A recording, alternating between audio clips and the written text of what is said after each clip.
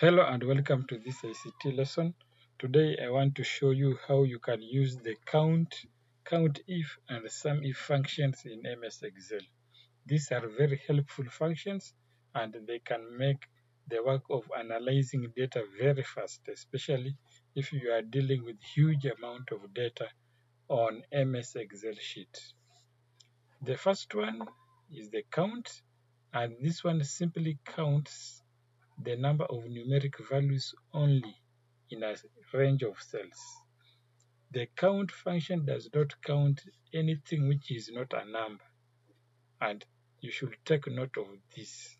If you are trying to drag over a range of cells with both numbers and letters, it will only count the numeric values. Another variation of count is the COUNTIF. This one will only count numbers related to a specific item you specify. If the value or the number is not related to the item you have specified, it will be skipped. It will not be counted. And finally, we have SUMIF. This one is used to calculate totals, but with a certain condition. The condition you will give is what it will follow. If you give a certain item to be summed, then it will only pick values related to that item you've said to be summed. And the rest or the other values will be skipped. To better understand this concept, we will go ahead and do it practically in MS Excel. Here I have a sheet, and this sheet has certain information related to the sale of vehicles. We have sales reps in this column, and their names are never repeating. And here, these are the regions they sold the vehicles in the previous year. And we are only dealing with 3 brands of the vehicle: Toyota, Nissan, and Subaru. And here we have a column of the number of units which were sold by each sale representative. And this is the amount received after selling the units specified in the units sold column. We want to do a bit of analysis here. We want to know the number of salespeople who sold Toyota and the number of salespeople who sold Nissan and Subaru as well. Then in this other table, we will find out the total number of units sold for Toyota, Nissan, and Subaru. We will as well calculate the total amount received from the sales of Toyota, Nissan, and Subaru.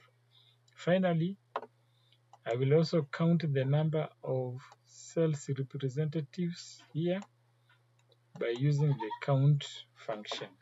And remember, the count function cannot count any values which are not numbers, so I will use the unit sold column instead to count the number of rows, which represents the number of salespeople. Okay, to get the first thing is to determine the total number of units sold, and it is easier. We are going to use the sum function. I'll just type here sum. Then I will select it from the list by double clicking it, and I will drag over the values to be added. I will go ahead and press enter.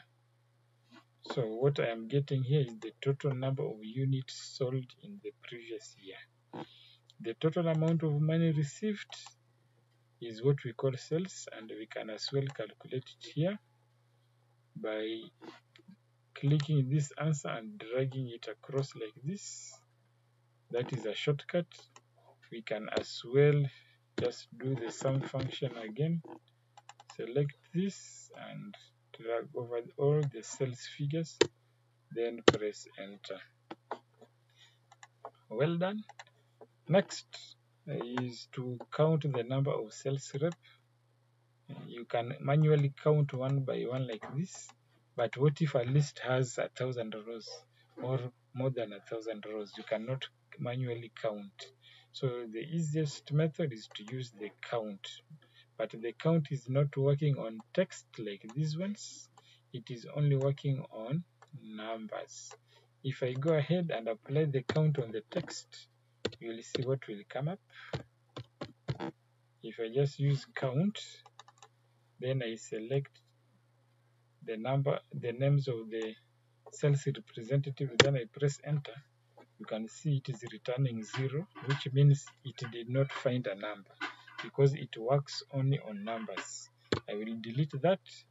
Then I will now apply the count on the row with the numbers, like this one. I can just drag here, and when I press enter, I get 15. So indeed we have 15 sales representatives which represent each row.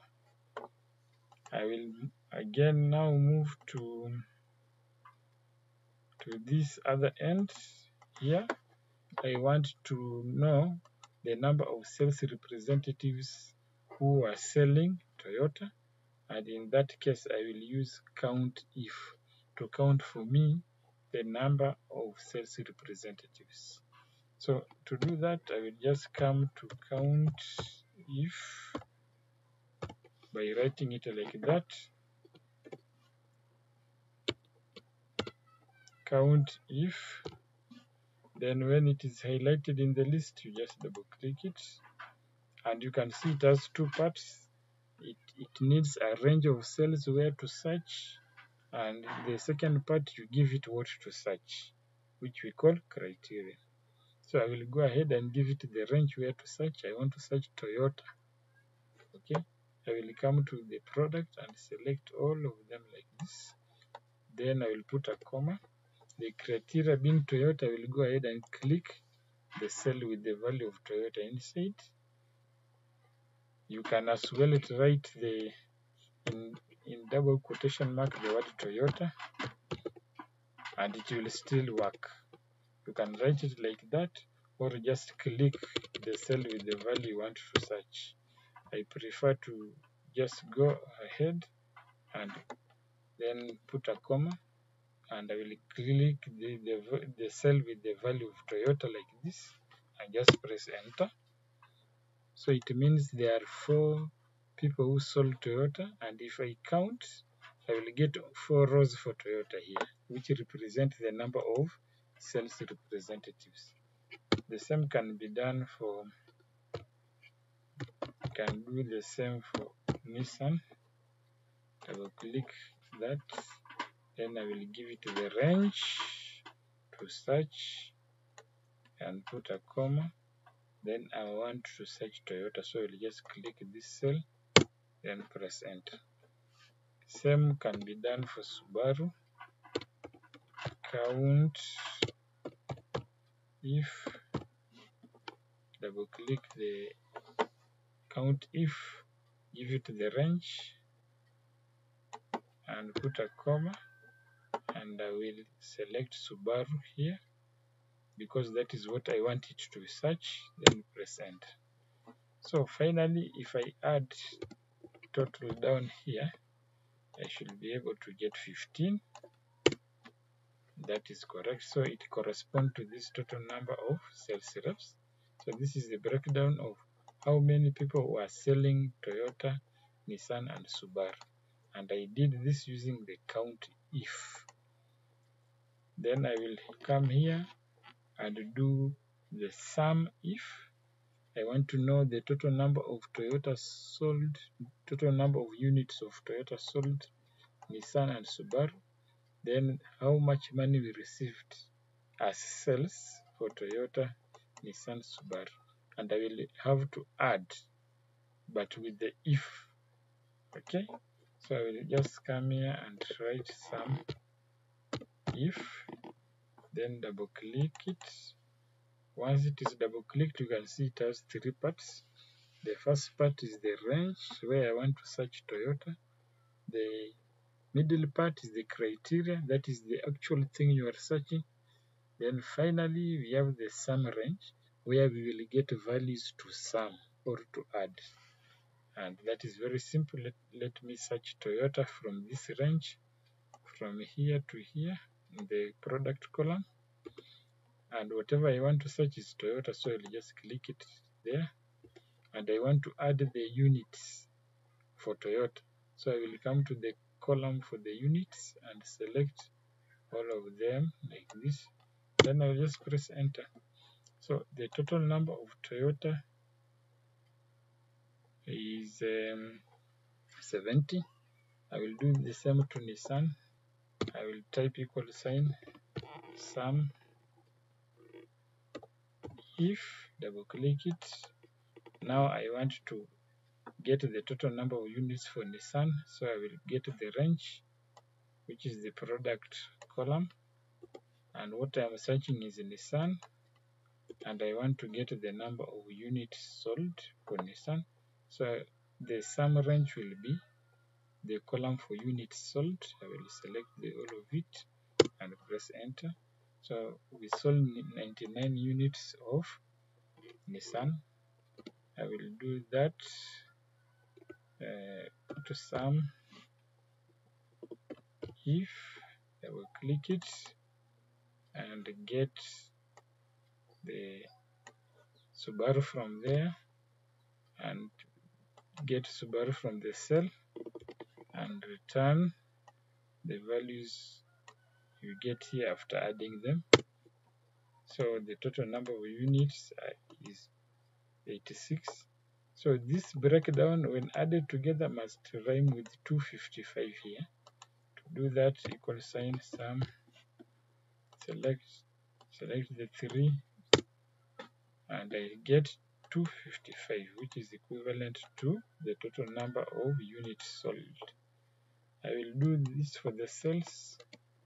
Sum if, double click, then I can come here, give it the range, comma, and what am I searching? I'm searching for Toyota, comma, which is the range of cells to add. Give it these figures for the cells, then press enter.